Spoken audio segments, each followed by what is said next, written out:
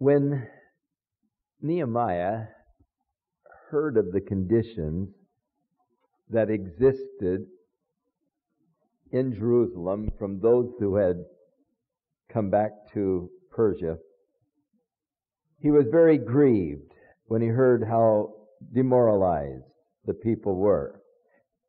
The wall was broken down.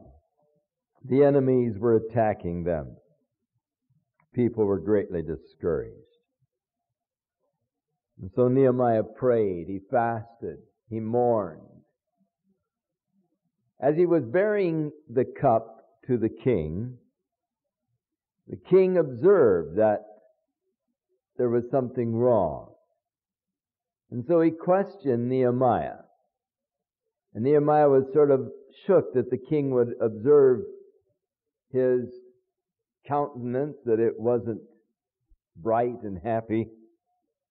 And he said, "How can I be happy when the city of my people is in ruins, the walls are destroyed?" And the king asked him what his desire was, and Nehemiah said, "Well, I'd love to go back and lead the people in the rebuilding of the wall." The king said, "How long will you be gone?" And so he gave him an estimate of time that he felt it would take to get things sort of restored, perhaps 12 years.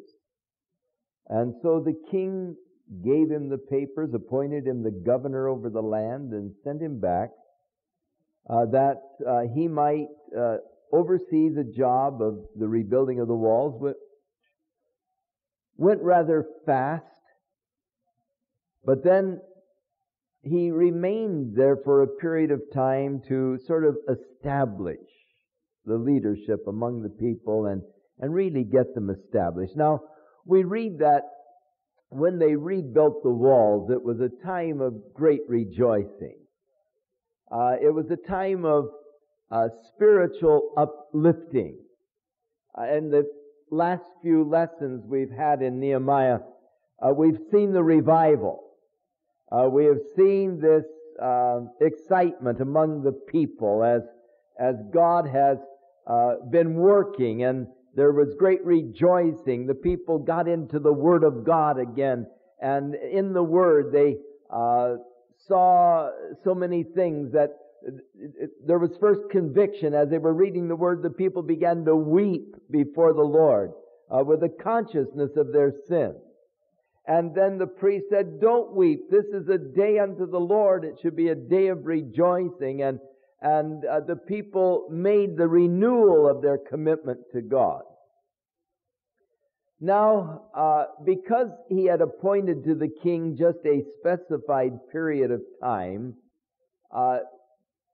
evidently the king liked Nehemiah very much, and Nehemiah felt honor-bound to return to Persia, and no doubt was reporting to Artaxerxes the success of the mission and all, but yet, having been to Jerusalem, his heart was in Jerusalem.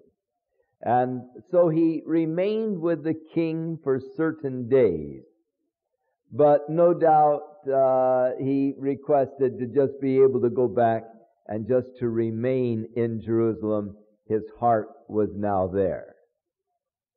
When he got back to Jerusalem, he met with some very unsavory conditions. The people so quickly turned from their excitement that they had felt for the Lord. Do not mistake religious excitement for true revival. There are a lot of times during a special emphasis, people can get all excited. It is the continuing work that I am interested in. Not how many came forward during a meeting, but a year later, how many are still going on with the Lord. There is where the true measure of a revival is discovered. Not in the excitement of the meeting itself, but in the lasting fruit. Jesus said to his disciples, John 15, "You haven't chosen me, but I've chosen you and ordained you, that you should be my disciples and that you should bring forth fruit, and that your fruit should remain." The lasting fruit of the ministry. That's what is important. And that's really what thrills me when I am gathered with you. Because God has worked marvelously in our midst. No one can deny that. This is an exciting move of God and work of God. But if the Lord tarries, one of these days, I'm going to be blessed. And the Lord is going to keep His promise to me. For He said, "If I go away, I will come again and receive you unto myself, that where I am, there ye may be also." And the Lord is going to keep that promise to me. Now, Dr. Orr, the one that Mike was mentioning, who was he was a walking encyclopedia on revival. I mean, this fellow could just start anywhere, any date in history and tell you what the Lord was doing. I mean, he's a walking encyclopedia on revival. And he was very interested in what God was doing here, because revival was his thing. And we had many wonderful times together, and he'd say, "Chuck, what are you doing to perpetuate?" He said, "There are so many revivals that spring up, but, and when that instrument that God has used passes on, then so many times things just sort of, slough off. What have you done to perpetuate?" And I said, "Well, it's the training of the young men. And I can go and rest in peace tonight. If the Lord should say, 'Okay, Chuck, time to come home,' I could go tonight and be at perfect peace that the work of God is going to continue, that it is lasting fruit because of you who have caught the vision of the teaching of the Word and have gone out and have established your works upon the Word of God. I know that the fruit is lasting fruit because it has been built upon the Word. And you've caught the vision. And you're continuing to follow the model of just teaching God's Word to the hungry hearts of His people. When Nehemiah returned, it was a great disappointment. The 13th chapter of Nehemiah tells us of some of the conditions that he discovered. Eliashib, who was the high priest, and here's the problem. A corrupted priesthood means spiritual decline. And Eliashib, the high priest, he had oversight of the temple. And he had prepared for Tobiah, of all people, a great chamber, which used to be one of the big storehouses in the temple. He refurbished it, remodeled it, and made a lovely chamber for Tobiah. Tobiah, that man who was angry when Nehemiah came because there was one who was seeking the good of the people of God. Tobiah, the one who said concerning the wall as they started to build it, if a little fox would go up against it, he could knock it down. the one who by ridicule was seeking to discourage the people. Tobiah, one of those in the conspiracy to kill Nehemiah.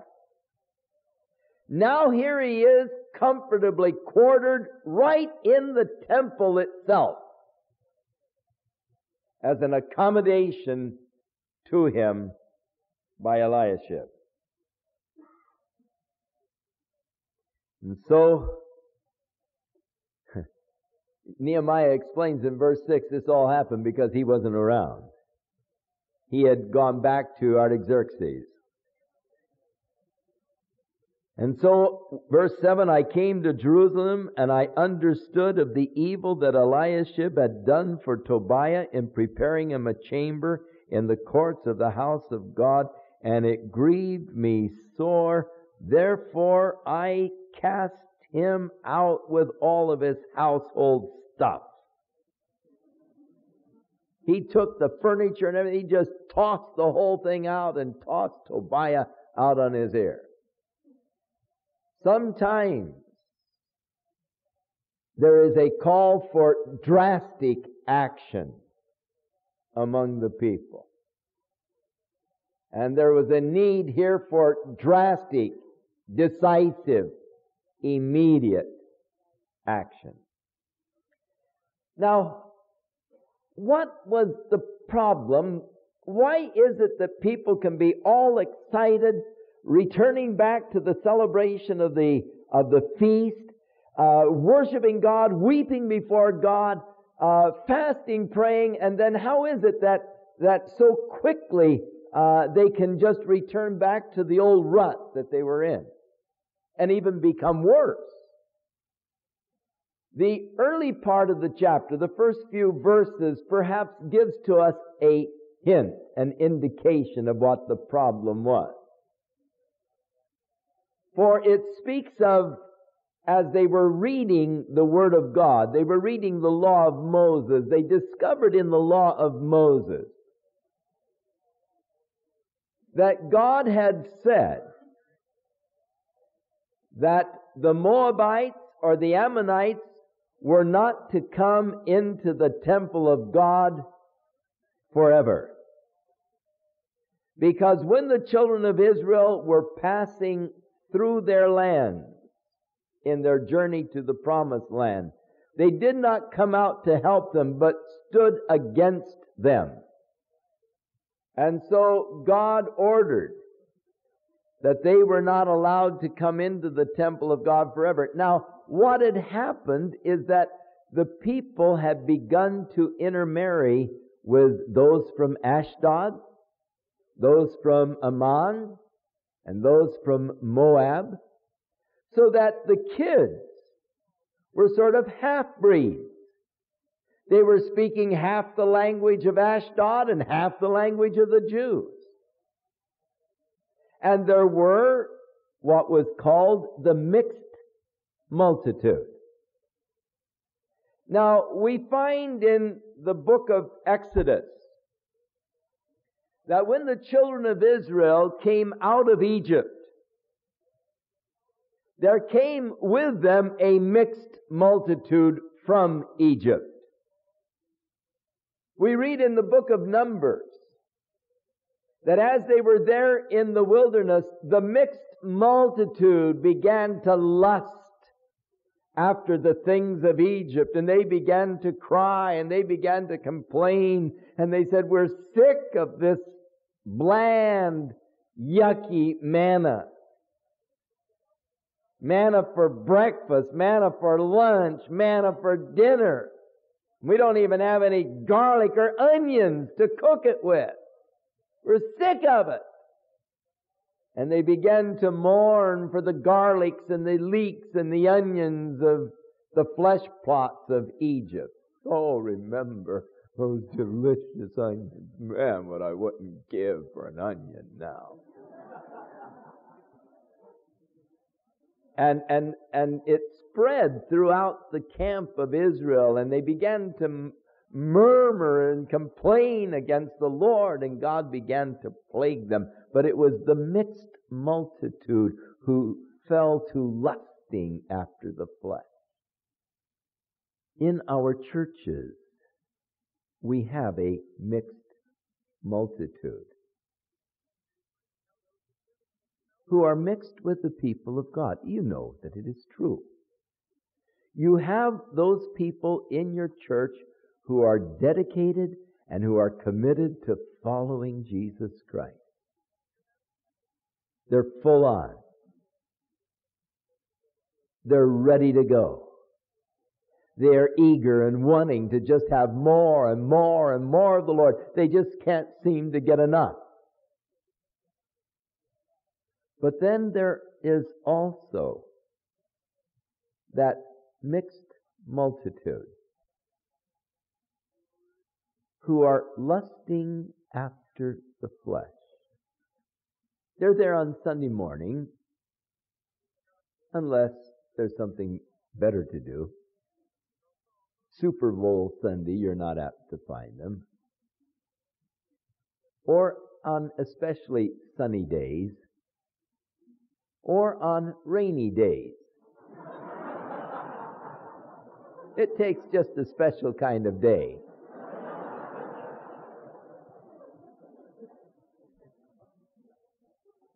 The mixed multitude that have a detrimental effect upon the whole body.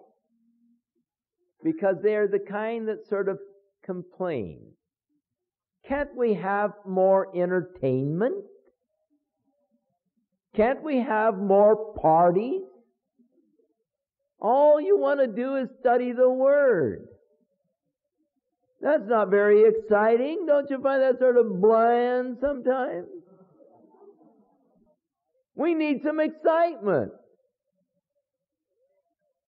Let's get a prophet here.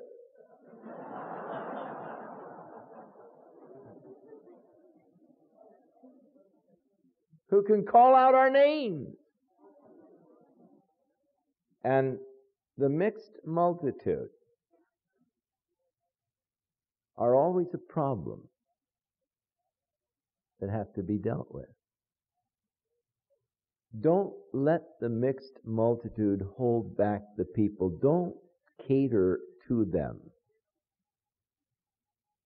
Minister to those who want to go on with the Lord. And if the mixed multitude happens to fall away, rejoice. God often subtracts in order that He may multiply. Tobiah, an enemy of the work of God, comfortably quartered in the temple of God. That just seems to be totally incongruous. Another problem. Verse 10. I perceive that the portions for the Levites had not been given to them. For the Levites and the singers that had done the work had fled everyone to his field. In other words, the people had quit tithing. They had quit supporting the work of God. Now, before he left, they had set up the singers again like they had in the times of David and Asaph.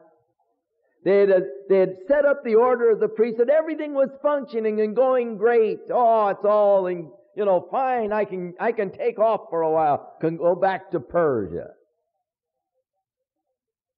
Be nice to see the king, and the king loves me so much, and it's just, you get a lot of perks back there in Persia.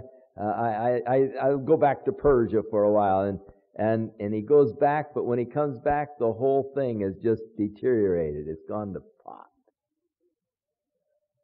The priests, the singers that had all been established, set in order, they're all back again working in their fields because they've got to survive, and the priests had their own property, and they would work their fields and come and spend some time doing the priesthood, but here they had to forsake the ministry of the temple in order to survive. They were back in their field. So he said, I fought with the rulers. I called the rulers. I contended with them. We have a company that takes care of our arrangements when we're in Israel.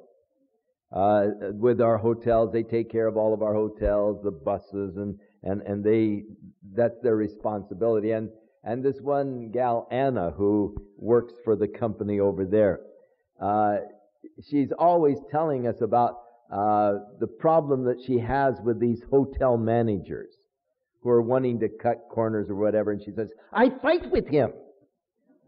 And she's always talking about how she's fighting with him, you know. And that word contend is the same thing. I fought with him. And I said, why is the house of God forsaken? I gathered them together and I set them in their place. And then I brought all of Judah.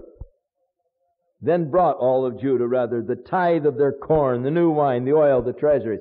He rebuked them and got things going again. And the tribe of Judah began to bring again their tithes. And he made the treasurers over those treasuries. And he put faithful men in the office of distributing of the goods to their brethren. Another problem.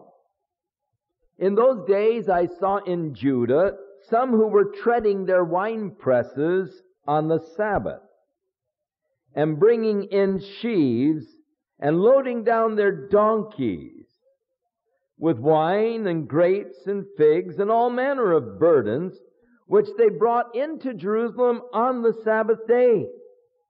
And I testified against them in the day wherein they sold the victuals. So he saw on the Sabbath day these people bearing burdens, loading down their little donkeys with wares, treading the wine presses. Now, Mark Martin has done a series of tapes that if any of you have people who are Seventh-day Adventists or hung up on the seventh-day worship, I would recommend that you get these tapes. I think there are 3 of them on the covenants that Mark has done. They are masterful. They are outstanding.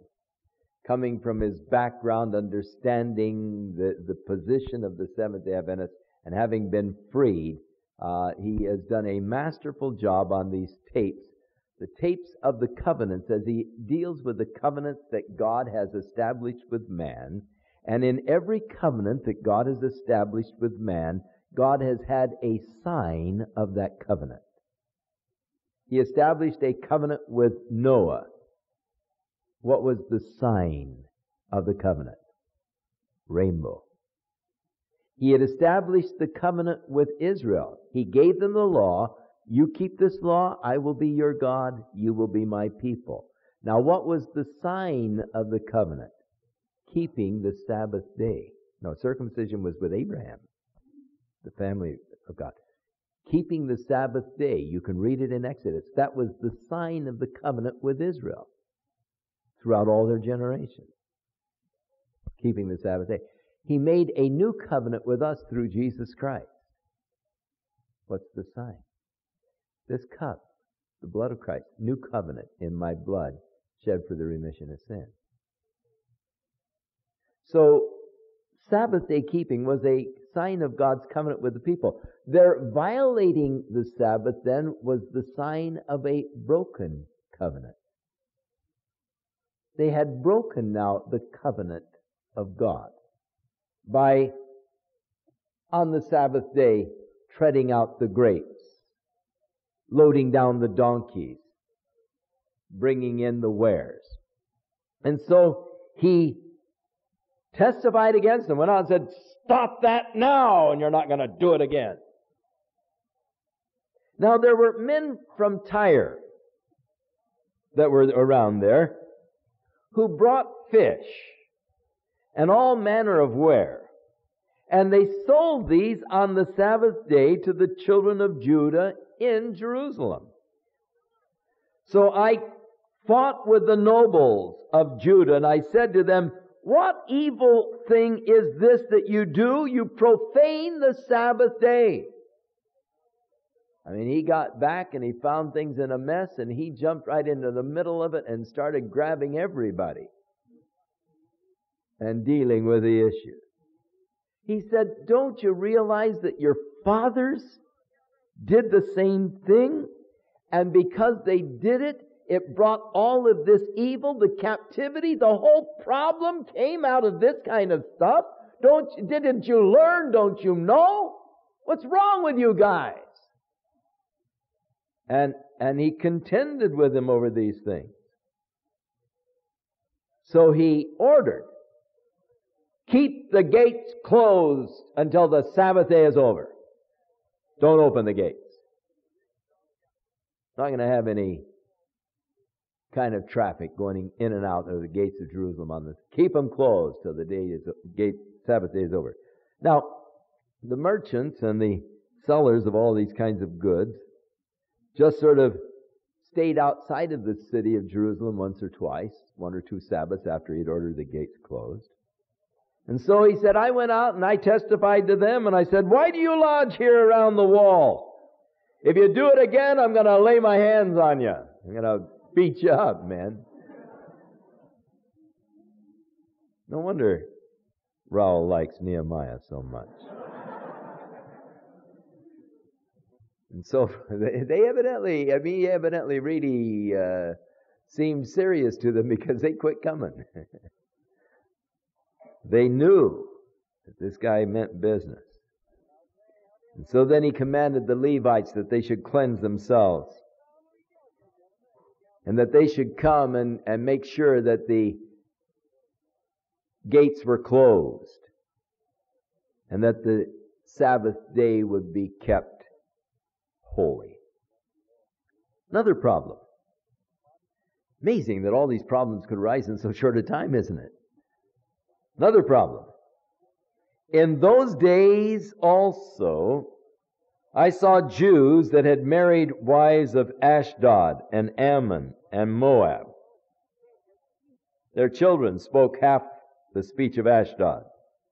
They couldn't speak in the Jews' language, but they were speaking according to the language of each group, Moabites, Ammonites, and so forth. This really got him upset. I fought with them, I cursed them, I hit certain of them, and I plucked off their hair.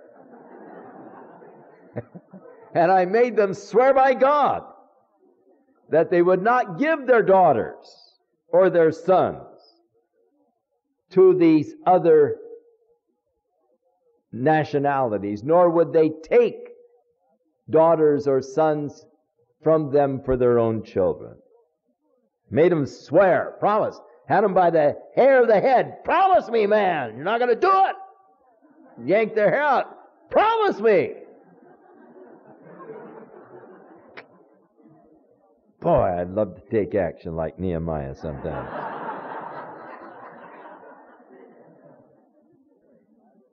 I think that there is a time for righteous indignation.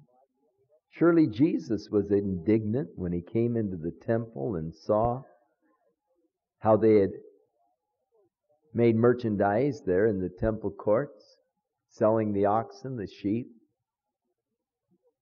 made a scourge out of these cords, and he began to drive them out, overturning their tables, rebuking them. I think that sometimes we're a little too soft, a little too weak in making a very firm stand against evils that exist within the church. I think sometimes you have to be very stern with people. There have been people who have disturbed services here, and we've told them, if you come on the grounds again and we see you on the grounds, we're calling the police immediately.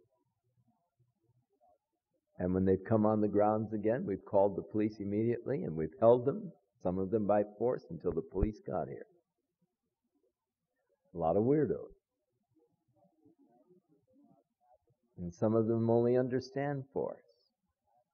I had a man come to my door when Jan, our oldest child, was just a little girl. about the size of the little one I had today, and all as cute. She was Daddy's doll. And we had a fellow come to the door and declare that he was Elijah, the prophet that was to come in the last days.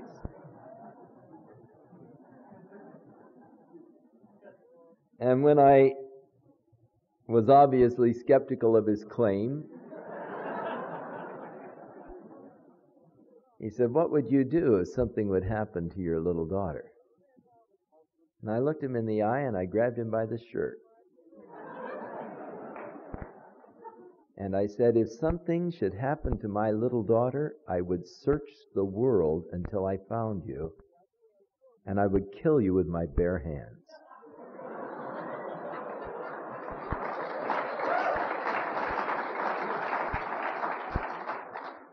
I knew the guy was mentally off, and I didn't want him to get any kind of ideas of trying to harm my little girl. I was serious, though. Nehemiah took drastic action in order to get things back in order. Now, you would think and you would hope that you could come to some place in the ministry where things would just be smooth from here on out. The wall's built. We've celebrated. Glory. Hallelujah. Wonderful. Everybody's excited, rejoicing, praising God. Wonderful. We've done it. We've done it. We've done it. And here they are in such a mess so soon. Gone just for a year and come back and, oh, look at this mess. And you would think and you would hope that somehow you could hit a plateau, arrive at a place where you'd have no more problems, but everyone lived happily ever after. Well, we will. But as long as we are in these bodies, and as long as your people are in those bodies, we're going to have to contend with and deal with the problems that arise from the flesh. This 13th chapter and the incidents of the 13th chapter point up to me the necessity of strong leadership. The people need strong leadership.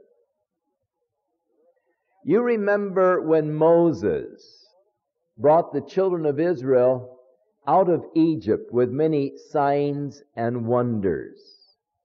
And they came to Mount Sinai. And Moses went up on the mount to meet the Lord. And Moses was 40 days on the mount. Not very long. But before Moses could get back with the 2 tables of stone upon which God had engraven the laws, the 10 Commandments, before he could come back with these stones,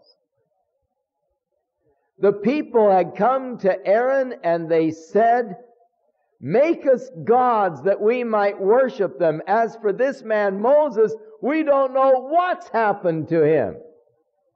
So by the time Moses came back with this tremendous spiritual experience, having talked with God, having met with God, having God inscribed with the finger of God on those 2 tables of stone, the 10 Commandments. "Thou shalt have no other gods before me. Thou shalt not make any graven image to bow down to them, to worship them." And here he comes back with these holy commandments of God to present them to the people. And before he even gets there, he hears all of this noise. And Joshua says, "What in the world? There must be a war." And he says, "It's not the sound of war. That's the sound of partying." And when they came in sight of the camp, here they were all dancing around this golden calf. Big orgy, worshiping the golden calf. And here it is, "Thou shalt have no other gods before me. Thou shalt not make any graven image." And Moses, in a symbolic way, literally, but it was surely symbolic, took those 2 tables of stone and threw them on the ground, and they broke in pieces. The law had already been broken by the people. The covenant had already been broken by the people. 40 days. You come back and things are chaotic. The people are worshiping a golden calf. The people need strong leadership. If God has made you a leader of His flock in your community, take care of the flock of God.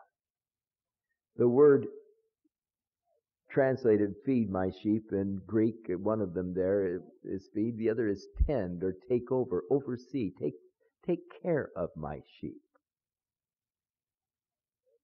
And when Peter was writing to the elders, being an elder himself, he used that same word, take care of the flock of God that is among you. Tend them. Don't forsake them. Don't neglect them. If you are gone from them too long or too much, all kinds of evils will start springing up. I believe that Satan oftentimes seeks to divert our attention to other fields. And we soon find ourselves neglecting the basic call of God upon our lives. There's something rather heady about having people weep as you leave and say, oh, please come back. Oh, we need you desperately here. Oh, no one can minister to us like you can. We need you desperately. And there's something heady about having invitations come to speak to giant rallies, to speak in soccer stadiums in Romania, to address 5,000 youth in Hungary. And there's something heady about that. When they write and say, oh, we've heard your tapes and we feel that you have the message, and oh, we feel that you can just do a lot here. And there's a strong temptation to say, yes, I need to go. And there's something very heady about being there and having all of the excitement and seeing all of this and being, taken to the hotels, and people say, oh, you can't believe, how wonderful it is to have you here. There's something very heady about all of that. But watch out. You can neglect the basic call that God has upon your life to minister to that flock of yours. And if you spend too much time away from the flock, you'll find that without strong leadership, they can get into all kinds of evil. Several years ago, God called Dave Wilkerson, a really hick country preacher, to New York to minister to those gangs deeply involved in drugs. And he went with all his naivety into this sophisticated metropolitan area where there were all of these gangs and all of the corruptions and beatings and everything else, and just led by the Lord, divinely protected by God, went right up against the gates of hell and began to shake them. And God blessed Dave Wilkerson there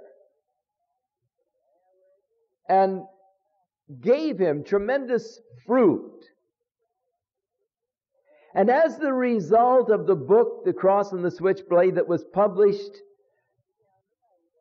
sort of sharing what God was doing in the streets of New York, Invitations began to come to Dave Wilkerson from all over the United States to come and speak to these great youth rallies. And David Wilkerson began to travel around the United States to speak in these giant youth rallies. He began to wear white jackets, suede shoes, styled hair. He was successful. And he was no longer on the streets of New York. But he was now an authority in youth problems and was speaking at giant rallies all over.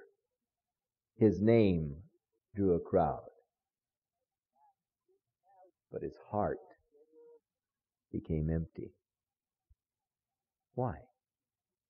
Because God did not call Dave Wilkerson to speak at giant rallies around the country. God called Dave Wilkerson to the streets of New York.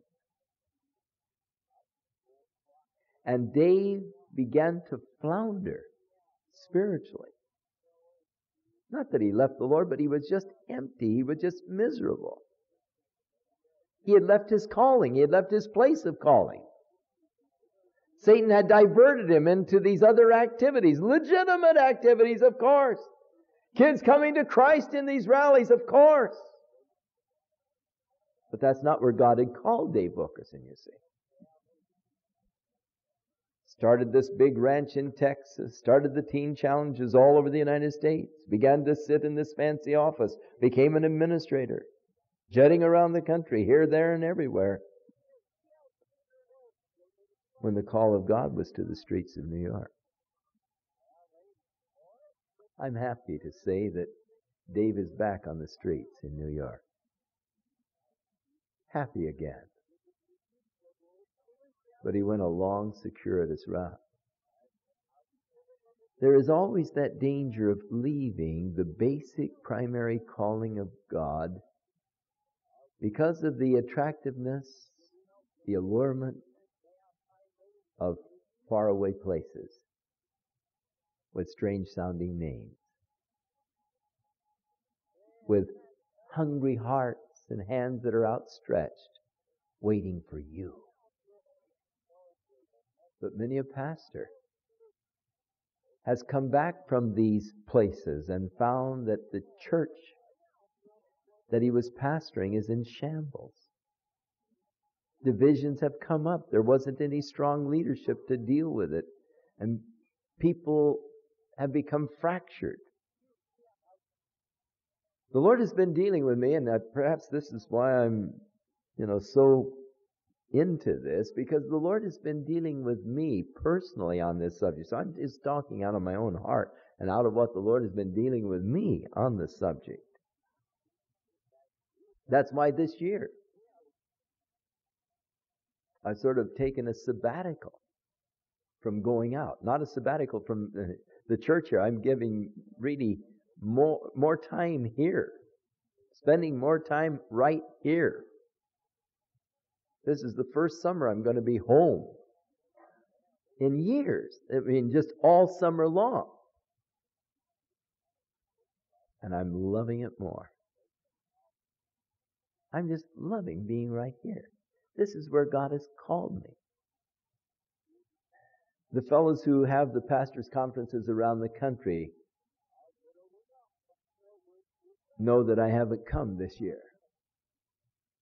The only one I went to was Hawaii, and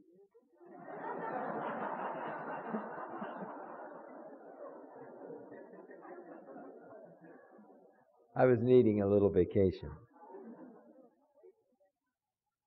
But last year,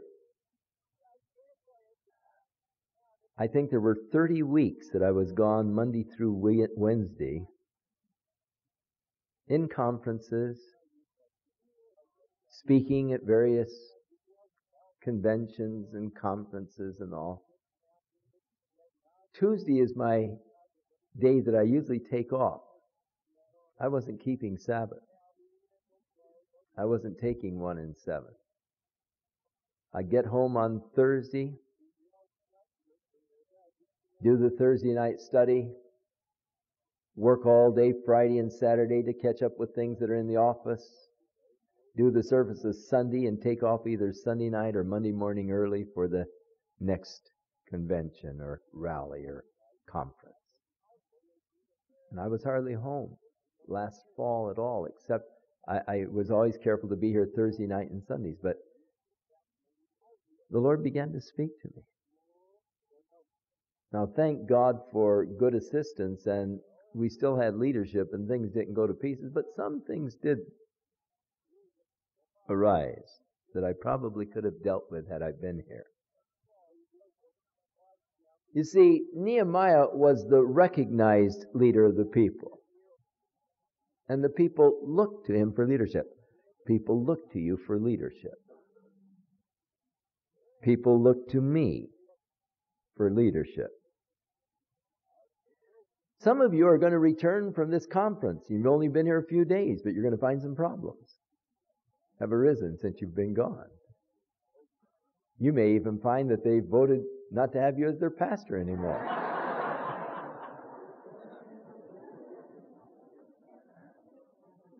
Don't neglect the flock of God. Being a leader, he dealt decisively with the situations and with the problems. He was stern, he was severe.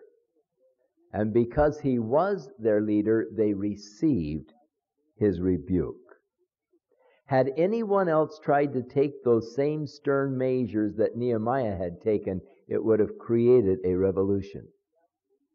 Anybody else had grabbed and pulled their hair out and smacked them across the cheek and all, there have been some real problems. But because they recognized Nehemiah as the leader, the God-appointed and ordained leader, they received his rebuke and they received his correction. If God has called you to be the shepherd over a flock, no one else can take the necessary actions to protect that flock and the purity of the flock. Beware about neglecting that flock of God over which the Lord has made you the overseer, because often projected periods of absence will take its toll. Limit your times away from the pulpit. Be there for the people. That's what the Spirit says to me out of the 13th chapter of Nehemiah. Take care of the ministry to which God has called you. Shall we pray? Father, we thank you that you have called us and ordained that we should be your disciples and that we should bring forth fruit and that our fruit should remain. We thank you, Lord, that you have anointed us shepherds over your flock. Help us, Lord, that we might be shepherds that are pleasing to you, tending the flock, feeding the flock, loving the flock, nourishing the flock. In Jesus' name, amen.